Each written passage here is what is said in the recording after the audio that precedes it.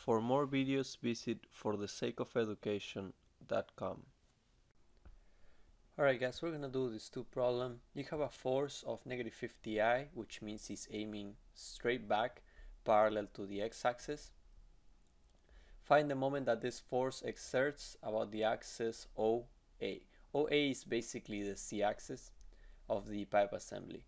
Both the wrench and the pipe assembly, OABC, lie in the YC plane. Now this problem is very easy. Basically you want to know that this force F is creating this moment. How do you calculate it? Well, you need this distance. This distance is calculated by these two right triangles. As you can see, you got this angle and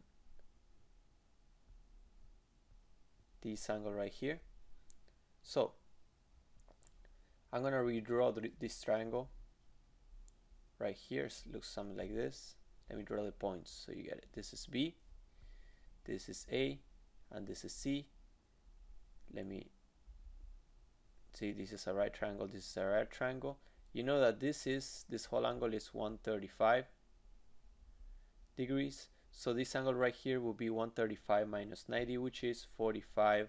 If this is 45, this the inside of the, and this is obviously 90 degrees, then this is 45 as well. So this is 0.8. Therefore this distance right here is given by 0.8 cosine of 45. And this distance right here, if this is 0.2, is given by 0.2 cosine of 45. So when you calculate it and add these two together, you get that this is equal to 0.707.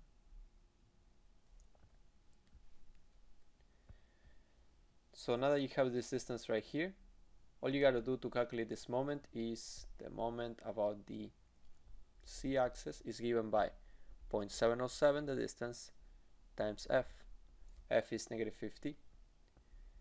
So it comes out to be 35.35 in decay. You want to know if it's positive or negative? Look at the right hand rule. It's turning it the way that I drew the arrow right here, obviously. By the right hand rule, you can tell that it's positive. Final answer for the first one. The second one, determine the magnitude of the horizontal force F acting on the handle so that its force produces a moment of 4K. So look at this formula right here. MC is equal to 0.707 times F. If MC is given at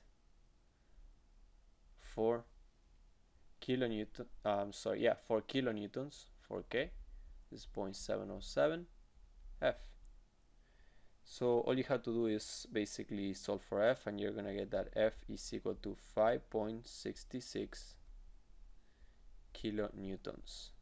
If you wanna know the Cartesian vector form, it will be in the same manner as the other one, which will be negative 5.66 in the I direction newtons. So this is the Cartesian vector form, and this is the magnitude.